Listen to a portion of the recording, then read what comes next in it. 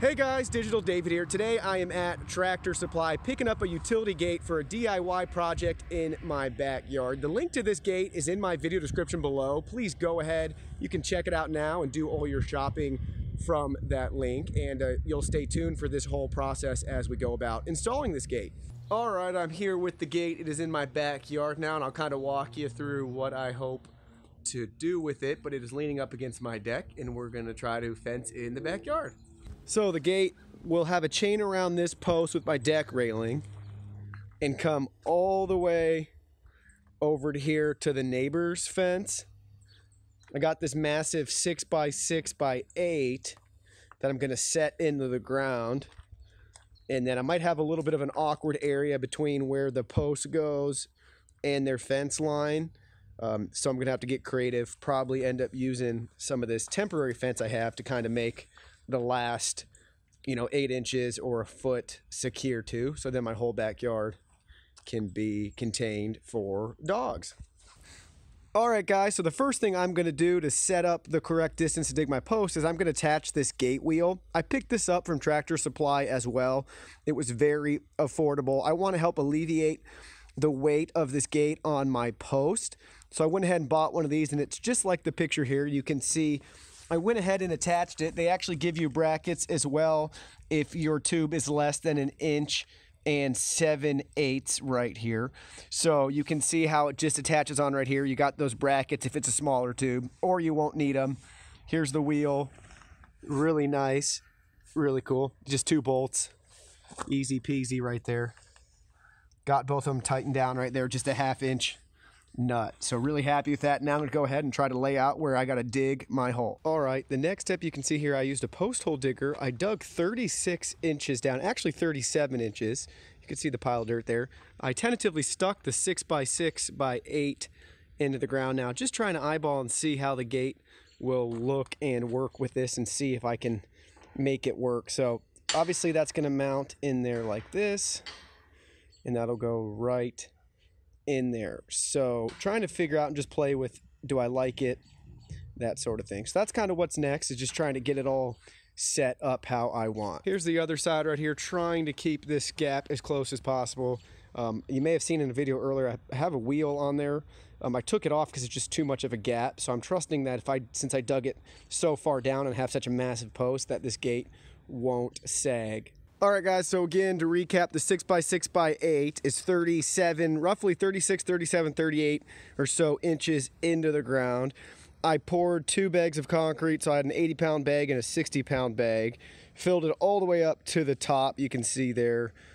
Added my water, so it's all set now, ready to just wait for it to cure, and hopefully it'll be super duper strong to lift up the whole gate and support it. So again, it took me a long time to go back and forth here and try to figure out exactly where I want the gate to be in the gapping. So I originally thought I was going to put a wheel on, but in the end the wheel produced too big of a gap, and we got some dogs, so it was best to not have the gap. So I'm really hoping that the 36-inch depth here in this massive 6x6x8 will be sturdy enough to support the 60-pound gate right here. I mean, it's made of tube, so it's not too heavy. Again, it's 60 pounds, so I'll be curious to see over time, will that work? What sort of supports or additional structure will I need, or do I have to use the wheel in the end? So we're going to let that post cure now, then we'll come back and show you how to mount the rest of the utility gate. So I also want to add, the post is pretty level. I'm pretty happy with it. I'll show you right here too. You can see the bubble is pretty close to in the center, and then the same goes for this side as well. All right guys, I'm back here a couple days later. You can see the post is still set in the ground. It's been really cold the last couple of days, so hopefully everything is settling just fine down there for the concrete. So you can see I've been toying back and forth with trying to get the gate level and be at a place that I'm happy with. So I believe I have it correctly now right here. You can see that's pretty level, so I'm pretty happy with that. So the next step is going to be finding the center of this column, this post right here, and then lining it up with this and the mounting adapter to make sure I have the best spot to line this with that. So it actually looks like this when we're all done getting the mounts installed. So I marked right there just to get a reference point. Same thing down here. I pushed the gate all the way to. You can see I made a mark at the top and the bottom.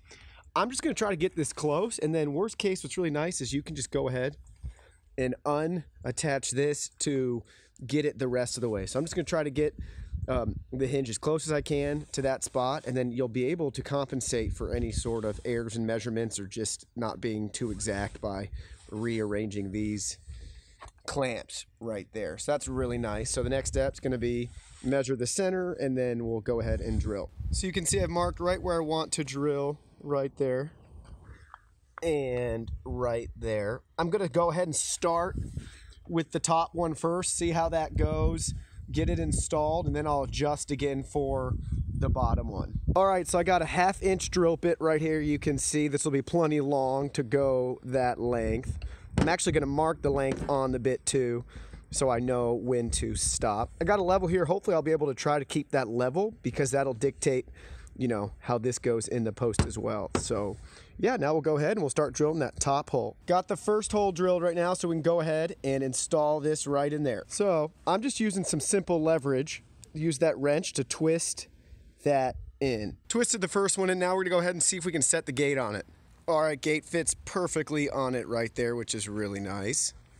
Now we're gonna go ahead and finish up the bottom one. Just drilled the second one. Now we'll go ahead and see if we can get that attached the same way. Got the second one in as well. A lot harder to do being so close to the ground. Just use my wrench again. There's the first one. Now we'll go ahead and add the gate to it. All right, guys, so in the end, I actually turned this one counterclockwise, one full rotation to get it a little further out so it could align with that one. I did not have to adjust these at all, which is really nice. I was able to get it to work just with my rough measurements. You can see it right there. And then that one's even on the hinge perfectly too. So that's really, really cool. Really happy with it. I don't know what this is. Maybe somebody watching can see. Only one of mine had it, so I just left it on there. Maybe I can kind of work its way up there. Maybe that acts as some sort of seal or something. But yeah, really, really impressed. You can see it right there. And then you can see it on this side now.